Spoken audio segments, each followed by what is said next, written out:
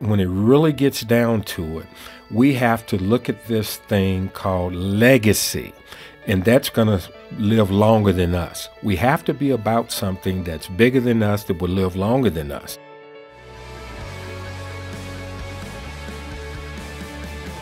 Welcome to the Focus on the Family broadcast, helping families thrive.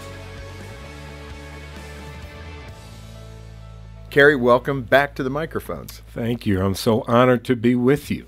Carey, when you came last time to Focus on the Family, you had no grandchildren. You've had a productive couple of years here. You have 4 grown children, and now you have 9 grandchildren. And we have 5 granddaughters and 4 grandsons. And their ages are pretty tight, right? Yes, they're growing up together. It's really exciting to see and how God worked it out that way. So we have 9 grandchildren, 9, and we have 2 that are 2 years of age. Okay, so here's the big question. What's the difference between fathering a child and grandfathering a child, other than maybe not as many dirty diapers?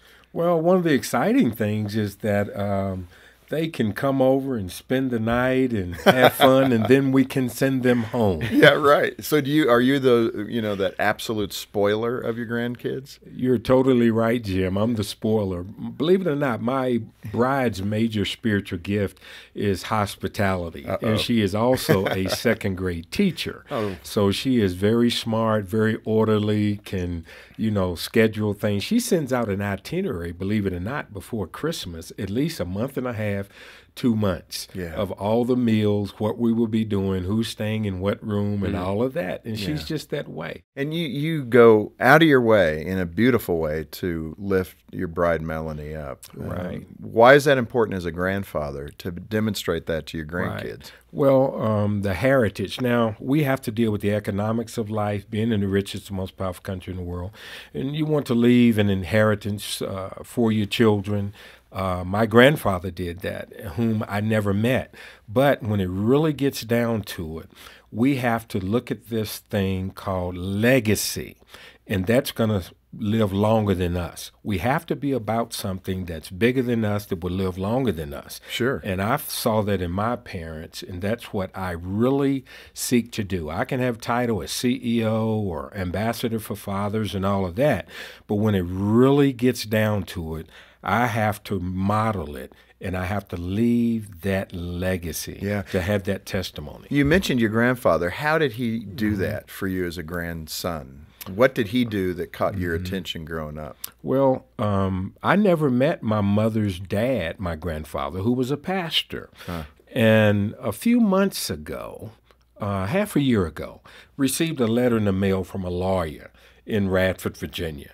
And it was stating that some property is going to be sold by my aunt, the last living aunt I have on my mother's side. And Granddad in 1942, pastoring a church, bought property and bought a home and some property. And then the Lord took him home in 1945 and sold the property naturally in grandmother's name, and then all the children. But all of them passed. My mother and all her siblings passed, so it went to the aunt. The aunt didn't want to take care of the property, so she sold it. So all of us grandchildren, believe it or not, I wish I didn't have so many cousins. But anyway. At that moment. At that moment. I'm glad that Jerry, bless his heart, he's in heaven, but he's passed on, so we got a little bit more money. But the point I'm making is it talks about how the grandparents, the inheritance that they have received from their parents as well, but then what they would leave. And so he made an investment. I'm an African-American gentleman. I'm so proud because they talk about how messed up our families are. But here it was, none of us ever met Granddad. But we heard how great a preacher he is. But bottom line is, he did something that's biblical, even as we look at Psalm 78, and he did something that was biblical, naturally living it out. He made investments. Even back then, before there was Larry Burkett, Howard Dayton, and all of our great people that really help us today. But it's not rocket science, it's in the Bible. Right. It's so good. When you are looking at the current generation as a granddad with 9 grandchildren now, is it a greater disconnect because of technology Is it tougher to be a grandparent today because they're so distracted? They're not sitting there on the porch with you much anymore. Man, sometimes even at the restaurant, they're just doing phones at the table. I've watched that. I mean, thankfully, Jean's been a stickler. God bless her. I mean, nobody has a phone at our table at the Daily household when we're eating dinner together. I'm so proud of y'all in doing that. How do you, what do you do as a grandfather in this high-tech, distracted grandchild environment? How do you connect with them? I do believe this, though, biblically, of how God made us. I look at my grandchildren, and I ask them the questions like, so who is your dad's dad? Who is your mom's mom? And you're asking them questions, and you get answers. But Melanie and I believe all grandparents, we must be intentional. We must focus ourselves, even when they have their phones. Don't belittle them, lay down all the laws, but make it so exciting and with such great depth that they want to get to know you. And that comes through asking questions. You're giving them rewards and things. And I'm finding out my spirit is deeper and better now with my grandchildren than I was with my children. Sure. In fact, you talk in Championship Grandfathering about entering your grandchildren's world. Now, most grandparents say, there's no way. But talk about this relationship that a grandparent must have with their grandchildren. And this applies to moms and dads as well. Right. You cannot just sit back and expect your children to be part of your world without being part of their world. But it's kind of a scary world to parents and to grandparents particularly because the age gap and what they know and what they do and what they experience is so different. How do we bridge that gap? How does a grandparent enter the world of a teenager? Right. Well, one thing I'm finding with us, and like I always state in Championship Fathering, there are no perfect dads. So I want the dads out there and moms as well. There are no perfect fathers, no perfect grandparents, if you will. But I like to say, just relax, you exhale. But then you be very intentional, as I stated. But my father used to just let me know, son, you don't get good until you're 50, 60, and 70. I shared this at chapel the other day, and 50, 60, and 70. But when it really gets down to it, I'm like, Dad, you ready to die? And he's like, no, son, you must experience life. And he's totally right. And so I'm finding out, why did I sweat that when I was 20 and 30? Now I'm 61 years of age. You relax, and they will pick up on that, your grandchildren. So you got to be very intentional of how you carry yourself, how you dress. No joke. I mean, you know, they can call you El Nerdo and all of that, but they will be there soon. But when it really gets down to it, even how we decorate our home during Christmas, decorated for the grandkids on their level, and so you're thinking like that, how you decorate your home. Carey, that affirmation is great, and you know, I love that because that sounds like what we do in our home. You know, I'm kind of the one shouting for the kids in a positive way, and Jean's always ready to add her amen to it, and it's fun. Things can get busy, and you know, grandparents too can be distracted like parents. How do you have that intentionality to know, okay, honey, today the grandkids are coming, so here, do you lay out a plan? Do you talk about it, or is it just natural for you because of how it was modeled for you? And a lot of grandfathers particularly, the biggest goal in life is to maybe relax and play golf and do something that entertains them. Yeah, escape the responsibility. Yeah, they may not be looking for the grandparenting aspect as probably their greatest moment as a grandparent.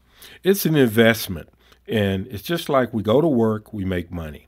That's wonderful. But the investment in your own children, my children will be my children until I go to glory. Hopefully I'll leave before them. But there's another part of that great investment. It's called grandchildren. And that's the investment in the Casey family that I must make. I cannot just coast, put it on autopilot. These are some of the greatest years that I will have to continue to build my parents' the heritage that I received from them. and then continuing their legacy. You look at our Christmas card, Christmas time, we make Home Alone look like a joke. I mean, in our home. But thinking about when I'm gone, it seemed like yesterday that my dad and mom were here. Dad and Coach Tom Landry of the Cowboys, I used to work there. They passed on the same day, February 12th, 2000. But here it is, they have been gone 17 years. It seems like yesterday. But I have to work with the heritage that I've received in that investment. And you mentioned the word model. Young people need to see it. The culture needs to see it today. No matter how dysfunctional or whack we say this America is, we have some great, great options. Yeah. And that is the family and what you all have been doing for years. Yeah. But that grandparenting, it's going to a whole nother level for me with those 9 Bambinos. You know, one of the things, I didn't have grandparents. I never knew my grandparents. But I remember the Hope family, who led my mom to the Lord. They were surrogate grandparents. I remember we'd go over there Christmas time. They didn't live far from us, but we were taken in as part of the family, and they treated us like that. They had 2 sons that were my oldest brother's age. And but I remember some of the fondest memories going over there to the Hopes. And Grandpa Hope, we even called him Grandpa Hope. He would sit in his chair out in he loved having a kind of an atrium with a garden in it. And he had a big recliner sitting there with checkers. Wow. And we'd come over and we'd sit there, and he would just take everybody on in checkers, including me, the little 5-year-old. You know, he taught me how to play checkers. I'm sure he lost on purpose a couple of times just to build me up. But that's what a grandparent does, especially a grandfather. You're totally because right. those grandkids are looking for that affirmation in all kinds of ways. Right. But even just playing checkers, walking to the park together, maybe playing catch if you can still do that physically. It seems like a grandfather has even more impact than a dad in that way. You have that wisdom. That's what he had. He took something as simple as a game of checkers to literally help raise up the next generation. And that's wisdom. And he knew that. And you said he had the recliner. He's just chilling. He's chilling. Sitting all day. There, all day. Perfect. And he's sitting there with the beautiful plants. Yeah. Enjoying nature. Yeah. And as I've gotten older, there were things that I thought, as I even looked at my dad's body, it's like, I'm never going to look like that. Right. I mean, but now I look in the mirror, oh my goodness, I'm my dad. And so my son, who has 4 wonderful children, I watch him. The more he comes over, the more he looks like me, dresses like me, and I'm supposed to be El Nerdo, but he's becoming just like me. My oldest son, Marcellus, who's 34. Yeah. But even Chance now, who's 20, came years later, he's listening more now. Well, you know, in that relationship, Carey, there can be some tension, too, with your son, your grown son, and his wife. And I'm sure in championship grandfathering, you're touching on this, which is how to maintain a healthy relationship with your kids, your grown kids, who are raising your grandkids. But, I mean, everyone right now listening is going to click these off. I've got tension there. They don't like the way I discipline them when they're with me. They've asked me not to do that with the grandkids. Right. They don't want me to buy them sugar. I mean, here's a classic, right? They can forget that. Right. You know, they come home and they're going, Grandpa bought us donuts, Mom. And what does Mom do? Calls Grandpa. Grandpa, don't buy them donuts, especially 25. Right. Don't give them 25 of them. Yeah. But how do you navigate that relationship with your kids and breathe deep and navigate all of that? Well, like anything, relationships, and I'm learning to listen to my children also, to honor them. But then, too, when you enter into that relationship with trust, and any relationship that we have to have trust with your boss, with folks that work for you. Trust takes it to a whole nother level. And so when you're able to be open and honest with your children, and they can be open and honest with you, and then you can share your desires, your wishes, and this type of thing. But it should not be too far off by you raising your children, because they know you. Because there are things that Marcellus does and my children do. That's your son. Yeah, my son. They're doing now. They say, Dad, you remember you used to take us to a hotel in the wintertime and we were playing the indoor pool. Right. And so the other day, he said, after we leave you all here at your home, we're going to go to a hotel. And and his little kids, my grandkids, were so excited. And he's looking at me, blinking his eye like the father, tradition like continues. son. The tradition continues. You touched on this. I want to get into this for a minute. The idea of fatherlessness and by definition, grandfatherlessness in the culture. What is the impact? You're coming from the African American experience, although now, you know what? It's 40% of kids almost. You got 27 million children, black, white, Latino. Right. It doesn't matter at this point. Higher incidence in the African American community, but we're all going in the same direction. Right. And that is fatherless homes. Right. And speak from your heart about that, because you mentor so many young people. Your football background, Fellowship of Christian Athletes, the National Center for Fathering, and fathers.com. I'd like to know how you got that. We got that address. serious domain. That's a good one. But how do we cope in this culture that seems to be cracking? Well, bottom line, when you talk about the family, what you all have done for years, as I stated earlier, that's the crisis, the family. We can balance the budget from the White House to the outhouse. But if we don't have strong families, and as you stated, Jim, from your background, didn't know your grandfather, your natural grandfather and all that, but every child needs a father, grandfather, or father figure. Right. Need to have someone that's going to play checkers with you, that's going to encourage you. The kids right next door to me, I believe I've shared this before here, family with 3 boys, dad hasn't been there since Brett was 2. But I'm their father figure. Yeah. But now they see grandkids running into our home also. So I am modeling this. They are going to watch you. People will know that you're a Christian by your love. Yes. And so I have to love my grandchildren. I have to encourage and love others that are in my sphere of influence. So true. And that's the thing. We have to realize, as Dr. Martin Luther King shared years ago, what affects one directly affects all others indirectly around them. If we really want to make an investment in America and say, what is it that I can do? Love God, love your family, your natural children, but then your grandchildren. The folks, our listeners today that are just saying, hey, give me some handles. But I get up every morning. The greatest thing I can do is to visit with God and to pray. Give me wisdom. Give me the peace that I need. And he says, I'll supply your needs also. And here I am, been in nonprofits all my life. Our needs are met. Our grandchildren think we're the richest people in the world. You know what I love is sending the boys like a scripture verse on their phone. And they're at school. I do it at school when it dings. The first time I did it, Troy said to me, Dad, man, that's buzzing in my class. And I said, well, look at it when you get out of class.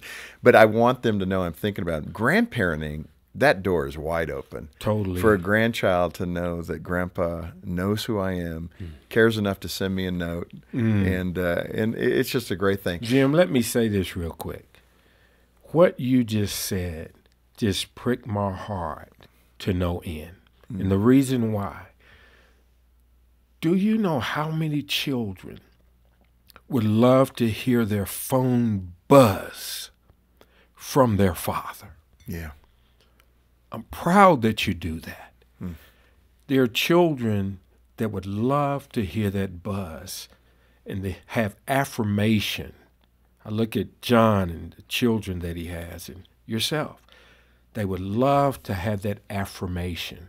And one thing we do as well in our family for years is I choose a Psalm of the Week every Sunday night, and I text it to Melanie, then she texts it to all the children. Right. And the grandchildren will be able to receive that That's one day beautiful. as well. Well, that's a good thing for everyone to do. Just think of that little thing you could do that takes very little time. Carey, in your book, Championship Grandfathering, you had an excerpt of a little boy named Jordan. He's 9. And this, to me, really begins to sum up our time together here. Let me read it, and you can respond to it. Please. Jordan wrote, 4 months before I was born, my real father left my mommy. He took care of her until I was born. When I came home from the hospital, there was a cradle that Grandpa made just for me. Someday, my kids will sleep in the same cradle. He rocked me to sleep, and he was my first babysitter. Now I'm 9 years old, and Grandpa is my best buddy. When I was 4, my grandpa spent a whole summer building me a playhouse with a big sandbox underneath it. Now he spends all his extra time building new rooms on our house so that Mommy and I will have our own apartment. After he spent all day moving our big lawn, he is really tired, but he will still hook my wagon up to the lawnmower and drive me all over the place. My grandpa isn't my father, but I wouldn't trade him for all the dads in the world. How does that say it? That's the power of a grandfather. That's the power of a grandfather. And even in our culture, when we talk about the father deficit and dads that are not stepping up to the plate, some of them didn't have someone to help to model for them. We talk about in Championship Fathering, loving, coaching, modeling. That's what a dad does. We found that through our research. But a lot of children today are being raised by their grandparents in this great country. And I'm so very thankful that that grandfather stepped up. And every child needs a father, grandfather, father figure. Yeah. And so there's that grandfather that stood in the gap for that young man. And let me point out, there are a lot of grandmothers Yes. hauling the load on that. And Yes. I want to tip my hat to those grandmas. And You're on it. they're doing such a great job out there. Yeah. Hey, Carey, a little bit ago you mentioned your prayers, your morning prayers. Are your grandkids on your prayer list? And if so, what kind of things do you pray for them? Because it occurs to me that a championship grandfather who's a man of faith is one of the greatest things he can do is pray for those grandkids. It's just like even today, we have what you call 31 virtues to pray for your kids, that they would serve each other and serve those at their school and all of this and where they are employed. But I was convicted about 10, 12 years ago in my war room, as we say. It's a Carolina room, but the Lord said, you need to pray in this room. And he led me to do something that is so therapeutic for me, and that is to write down all of their names every morning, because God can do more than I ever could if I had all of them around me every day. But the things that are coming against us today, we have to realize it's going to take strong spiritual force in the way of the Holy Spirit. And so I have found as I write down their names, I can be very intentional and picture them as I pray for them. And we will have a greater opportunity. And I just love that prayer card, to pray for them to have courage today. Pray on the 13th for their purity. Lord, my grandchildren that don't even know how, well, they're smart. They know how to spell sex. But that they would remain pure and wait for their spouse when they're married. But to pray intentionally in that way. And God is honoring that in a wonderful way. But I do know I'm being attacked in ways that I never could imagine. Yeah. So I have to be in prayer for my dad, for the heritage I received, and for the legacy that I will leave. And I think it'd be great to post those, John, online for folks to go to. We'll look at those virtues. We may come up with a few of our own, but we'll create something there that people could pray over their grandkids and their kids. I'm still thinking in the dad mode here. And it will help the grandparents to relax. The teams that will win the Super Bowl will be the ones that keep their poise, don't lose their minds, even when it's tough. And so what I'm finding is to rest, relax, and that's what my grandchildren need to see. I love that. Of course, you played college ball, and it's just wonderful to see that championship attitude, and you've done this in your book. I'm humbled to be able to do it. And I Championship honor you grandparenting. all in helping us get this message out in the books and yeah. all that, championship grandfathering and That's 21-day dash challenge and all of that. Well, it's good. And Carey, it's always inspiring to have you here. I love your message, what you're doing to build people up. That's who you are, and you really learned that from your dad. Yeah. And we heard a little bit the other day at our Focus on the Family Chapel about the relationship you had with him. Yeah. What an amazing man. The thing I said when I got on stage with you is that a great father has created another great father in you, and now a great grandfather with not a great grandfather, but Yes. a wonderful grandfather. But Tony Evans wrote our With your name. foreword to our new book, Oh, good. Championship Grandfathering, but he's a great-grandfather now. And he looks younger than me, so I'm wondering how he did that. Well, for all the granddads out there, get this book, Championship Grandfathering. It'll equip you with ideas and other things that you can do to be the grandfather your grandkids need. Hey, I'm John Fuller, and thanks for watching. Get more info about Focus over here and more from our guests over there, and be sure to subscribe to our channel as well.